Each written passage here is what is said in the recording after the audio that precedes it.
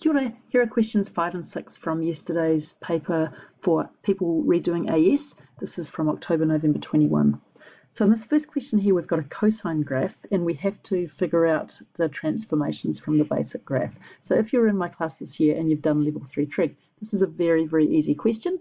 If you're in AS this year, not quite as easy. What we've got to look for is what's the vertical shift, what's the amplitude, so the vertical stretch. It's this one here, so this is the vertical shift, and then what's happened to the horizontal stretch. So I'm going to start as usual by looking for the midline in here. So the average of 8 and -2 is at 3. Now you don't need to do all this. I'm partly doing this for people in AS this year, right? So the average of 8 and -2 is going to give me that halfway mark, and in here that works out as 3. So C is equal to 3. Now looking at this distance here between 3 and 8, we've got 8 minus 3, sorry, I'll just switch pen. 8 minus 3 is equal to 5. So the amplitude is going to be 5. Lastly, look at the period of the function. One full cycle is taking only pi instead of 2 pi to come around. So the period normally is 2 pi, but our one is pi. So 2 pi over pi is 2, and that's how I can work out this coefficient here. So B will equal 2. And that gives me the 3 values, but y is equal to, what have we got? 5 cos of 2x plus 3. Now this next question looks really, really hard, and the examiner's report comments that very few people manage to get it right. And I think that's because you actually have to think a wee bit about what they're after here. And what you're being asked to do, if you've got that first equation right, is actually very, very easy if you think back to year 9 when you learned how to draw the equation of a straight line. So we're told that for these values of a, b, and c, so for this function here, use the given diagram to determine the number of solutions in this interval for each of the following equations. So we have to solve the trig function being equal to this. Now this looks really horrible when you first see it, but then you realize that if the equation is this is just the equation of a straight line with a y-intercept of 0. In other words, it's going through the origin. So we know that in this case, this point is on the straight line, and now we're going to find another point on that straight line, and we're going to join the dots up. So when x is equal to pi, we get y is equal to 6 over pi times pi, which is just 6. So the point pi and 6 is on the curve. So let's whack on a dot. This was actually, I didn't do this in the work solutions. I told everyone to come watch the video. Join up those 2 dots with your ruler. See, this is why you take a ruler into your exam. And look at that. How many intersections are there? That's how many solutions there are. 1, 2, 3. We really need a different color pen for the intersections. Let's do that. So 1, 2, 3. So there are 3 solutions. Next one. The next one is here, and again it's a straight line, so I've got y is equal to 6 minus 6 over pi x. So when x is equal to 0, we've got y is equal to 6, so 0, 6 is on the curve. When x is equal to pi, I've got y is equal to 6 minus, sorry, big noise in the background here, 6 minus 6 over pi times pi, which is equal to 0. So the point pi 0 is on there. So it's basically the other way around from before. So I can draw that straight line on now. I might use a different color. Let's use a blue pen. There we go. Okay, so here's this one. Oh, something's happened. Right, 6, and it goes through 0. And so now we can just see how many solutions. You weren't asked to find the solutions, guys. You just asked how many. So look, there's the first one. Boom, here. And then there's the next one there. All right, so there are 2 intersection points there.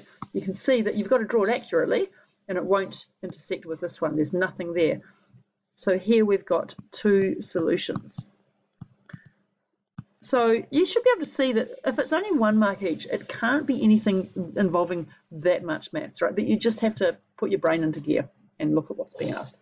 The chances that you get that question again this year are really, really low, but I think it's a really nice problem. I really like it. So let's look now at the next one, which is kind of a classic AS geometry thing. Just get rid of all of this mess. As soon as you see that, you're guessing that you're probably going to have to find the area and the perimeter, and that's in fact what you have to do here. So we've got a metal plate, and the metal plate is ABC. The sides are this straight line, AB, and then the sides are 2 arcs. Now, the side AB is obviously 6 centimetres. The arc AC, though, is part of a circle with centre of B and radius of 6 centimetres. So we can start to draw some things in. If, like me, you have a bit of trouble visualising it. So the centre is at B, and AC is on a circle with the centre at B. So that is very useful because it means that, did that draw? It means that, what have we got?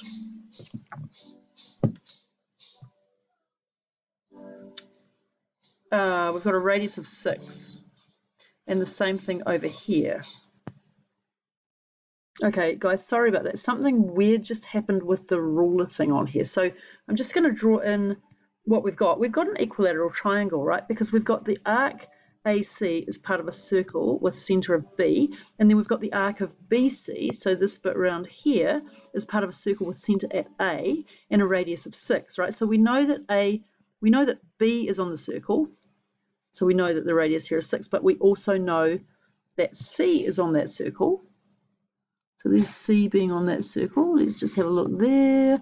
Okay, so that is very useful because we've got a 6, 6, 6 triangle, which means that this angle in here is pi on 3.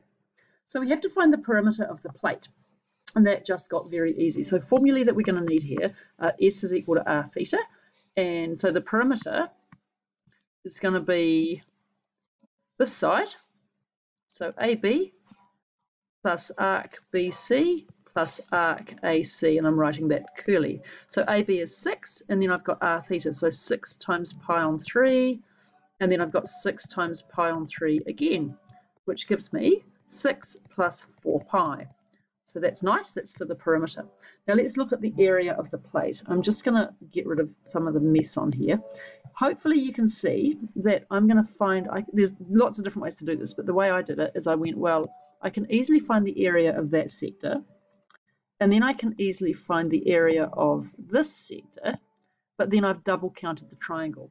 So we're going to find the area of the two sectors, and we're going to take out the overlap. And for this, I need the area of a sector formula, which is a half r squared theta. And easy now because I've got pi on 3 for my angle and r is equal to 6.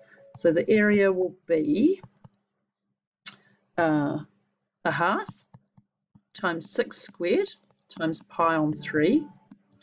That's for sector ABC. And then for sector BAC, it's going to be the same. So I've got two of those minus the area of a triangle. And the area of a triangle is half AB sine C. And the A and the B in here are, so this is my sine C, and these are my two sides. It doesn't matter which angle we use, right? So it's going to be minus a half times 6 times sine of pi on 3. So we just need to clean that up a bit. The half and the 2 go, and we get left with, what have I got here? 12 pi, 36 over 3. 12 pi minus 18 times root 3 on 2 for this. If you're watching from AS, you really have to know those special triangles, okay? So that gives me a final answer of 12 pi minus 9 root 3. So that's my final answer here.